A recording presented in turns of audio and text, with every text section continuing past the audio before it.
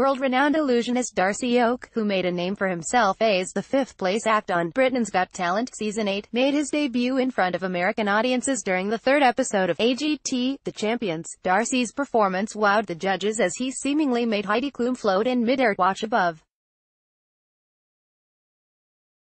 Unfortunately, his stint on the spin-off reality TV show was short-lived as the Superfans, the voters who wield all the power this season, decided to send through opera singer Paul Potts instead.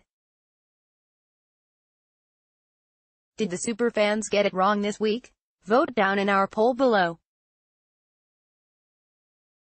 Since Judge Howie Mandel used his golden buzzer to advance 11-year-old singer Angelica Hale to the finals, that meant the Superfans had to choose which of the 9 remaining acts to send through. As NBC revealed to Gold Derby, the Superfans are delegates from all 50 states who have been longtime and dedicated viewers of AGT. After the Superfans cast their votes, host Terry Crews announced that the top 3 vote-getters were Paul, extreme roller skaters Billy and Emily England, and NFL magician John Dorenbos. That meant that Darcy came all the way to America and made Heidi float in mid-air only to be eliminated in the first round.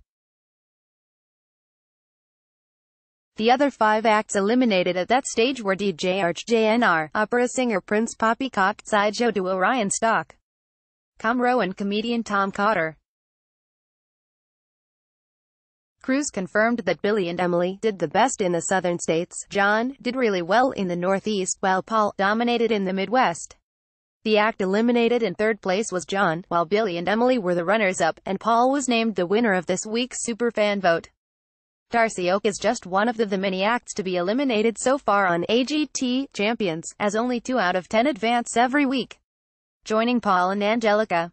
As some of the performers who will be competing in the finals this February are extreme knife throwers Deadly Games, singer Susan Boyle, comedian Preacher Lawson, and opera rock singer Christina Ramos.